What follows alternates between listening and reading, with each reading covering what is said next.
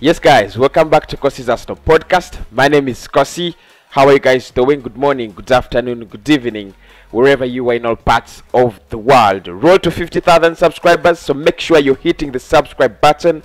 Make sure you're hitting the like button as well. Like I said, I want to make content for the first 50,000 subscribers. So if you're not part of those yet, make sure you subscribe, because after the curtain closes, those are the first people I want to make content for in the coming years, the first 50,000 subscribers. We're going to talk about a couple of things, especially UEFA saying that they're going to punish English clubs. That means us, that participated in the European Super League. We also have reports from Sky Sports around Daniel X takeover, as well as Julian Brandt. Julian Brandt, what could be the latest news around Brandt and Arsenal. So we're gonna talk about much of that. Let's start off with the UEFA and their punishments. Of course, they say that as UEFA announced changes to the Champions League to allow sides like Arsenal who can't qualify on the pitch because they are rubbish a route back in the top club competition. Arsenal were off trying to set up their own league with the almost instant collapse of the Super League. Arsenal could well have scrapped their chances of claiming an extra spot, with UEFA now considering taking them away. Quite what punishments the clubs will face is yet to be determined, but Seferin has said that that the English clubs who are the first to pull out will likely be treated as will not be treated as harshly as the flat earthers Real Madrid and Barcelona, who continue to hope that the Super League will be going on. Such is their financial desperation. According to the UEFA president, he said everyone has to take consequences of what they did. We cannot pretend that nothing happened, Severin said in the Mail on Sunday. But for me, it's clear between the English clubs and the other six. They have pulled out first. They admitted they made a mistake.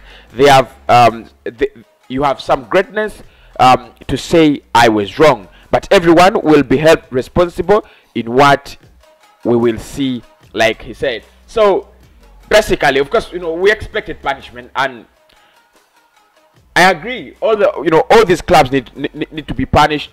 I mean, you can't just pretend nothing happened. You just can't pretend that everything was okay. You've got to feel it. You've got to make them feel it, that what you're doing, what you are trying to do was wrong. You're trying to hurt football. You're trying to hurt millions and millions of people. But again, when you come out and say that English clubs are going to get smaller punishments than the rest of the six, that it highlights the loopholes in UEFA. It highlights why UEFA are not saints, and it highlights my point when we were talking about the Super League, when I said that for me, I think these clubs are doing all this shit because of UEFA, the mismanagement in UEFA. I mean, we all know English clubs are powerful. We all know how powerful they are. We all know the amount of money that is associated with English football. Nobody's gonna take it in a way that UEFA is punishing him, English clubs lace because they pulled out fast. Everyone is gonna think UEFA is trying to punish them less because of the money, because of their influence, because of the influence of the Premier League, and that's where UEFA got it wrong. These were 12 clubs that announced simultaneously that they had joined the Super League simultaneously at 30 minutes past midnight UK time. All of them took to their websites and they announced. The next day, all of them simultaneously pulled out of the the European Club Association. That means everything they were doing was planned. Everything they were doing was on paper. It wasn't random. And some clubs like Arsenal coming out to say that we didn't know about this, we didn't create this, we were called, we were just called upon, we were tagging along. That is bullshit. That's nonsense. Because why did Bayern tag along? Because Bayern is bigger. Bayern would have been guaranteed more money. Why? So this is a lot of bullshit from UEFA, and these are the decisions we've been talking about in football from FIFA and UEFA. When it comes to racism, when it comes to punishment, UEFA is literally folding their hands. They were making a lot of noise, creating sanctions when these clubs were in the, in the European Super League. But now that the money has come back to them, what they are literally saying is, okay, you know what? We don't care. Fuck off. As long as they have come back, the money is back. You know, we could as well just forget it.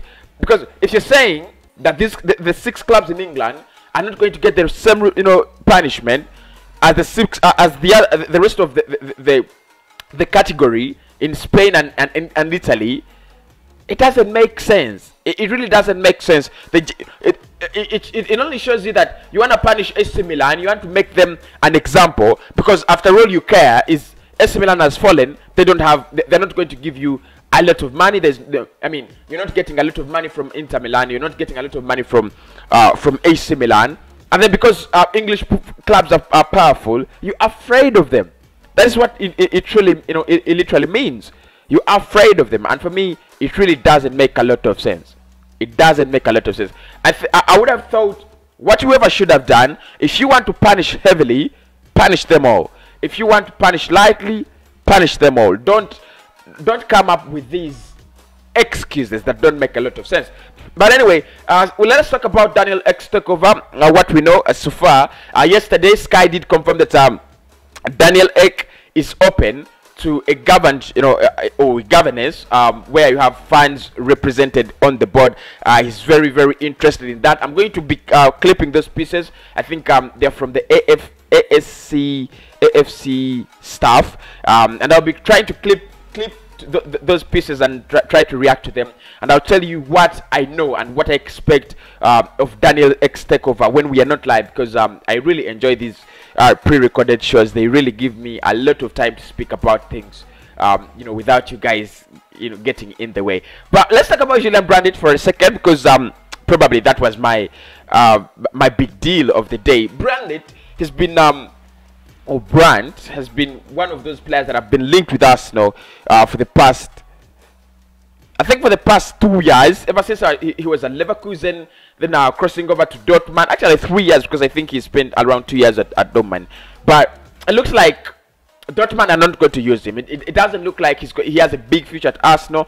And with Martin Odegaard being a doubt whether he will stay in the summer or leave in the summer, it's still a very big doubt. Now we have to look at other options available, and Arsenal is looking at Julian Brandt. Now, according to the Sun, they're saying that Arsenal are lining up a 22 million bid for Julian Brandt transfer as a plan B to Martin Odegaard after Real Madrid make him untouchable. Arsenal are lining up a 22 million bid for Dortmund star Julian Brandt. According to reports, it's believed the Gunners have identified the German international as a replacement for Real Madrid loanee Martin Odegaard. According to the German newspaper Bild, Arsenal will activate Brandt's release clause, which is £22 million, if they cannot sign Odegaard. Odegaard, who joined the Premier League side on loan in January, has been excellent. Has been an excellent addition to Mikel Arteta's squad, scoring twice in the league. Spanish newspaper Marca have described the creative midfielder as an untouchable, one of the 4 players Real Madrid want to build their next team around. If they sell to us, Madrid, I won't be surprised. They have had the European Super League crumble. They don't have money. They have a debt that is close to 900 million. So if they sell to us in a plan to rebuild, try to get in some quality players, probably, I won't be surprised. If they don't let him go because they do not have money to buy new players and they have such a potential, still, I wouldn't be surprised. I still think I'm one of those people who are very, very, very optimistic he will sign. Now, you remember with how Sema in the summer, I was so optimistic that he will sign, and most of you do attack me by there for that, because you said how Sema will sign, but I'm still optimistic with Martin Odegaard. I think it will depend on our negotiation and the amount of money we have. If we have 30 million, less than 45 million, he's not going to sign for Arsenal, never. But if you have 50 and above, 45 and above, you have a chance to sign Martin Odegaard. But Brandt is also a very good player. He's a very, very good player. And according to Team Talk, they're saying that the player wants to be unleashed as a number 10. So this is why they've said that while Brandt can play in a variety of positions across the front line, the 35 times capped German has outlined his preferred role. He has operated on the left wing as a deeply lying forward, an out striker during his time in the Bundesliga. However, speaking back in December 2019, he stated he prefers to operate as a number 10. He said, "For me, it's optimal. I feel really good there." He told the Sports Build. "I waited long time to be able to show what I can do in the middle. When I played up top, I was also in a central position, but playing as a striker wasn't easy for me. I'm no player like Romelu Lukaku. I wouldn't say I was in a slump before, but I sense I'm on my way back to my old strength, and I feel really, really good on the pitch." If you've seen Brandt, he's exciting. He's one of those exciting players. You're gonna have to see. He's a good player, but again, Odegaard is a little bit ahead of him. I just think the beauty with Martin Odegaard is he controls games, and that's why I want to get a player like Martin Odegaard. Not because of anything. I think his beauty as a player is his ability to control games. There's not so many players that control games, and that's why I really like Jack Grealish. That's what I like Jack Grealish for. He's a player that will control that games for. He's a player that gives you a lot in terms of game control, and that's what Odegaard gives you. Brandt doesn't have it. Emi Buende doesn't have it as well. But let's wait and see in the summer what will actually happen. We'll come back with more of you. I'll come back with more of the Arsenal takeover. I should have done an episode of Arsenal Sensible Transfers today. I'll look into it. So stay safe until we meet at 5:30 p.m. That will be around 3:30 UK time.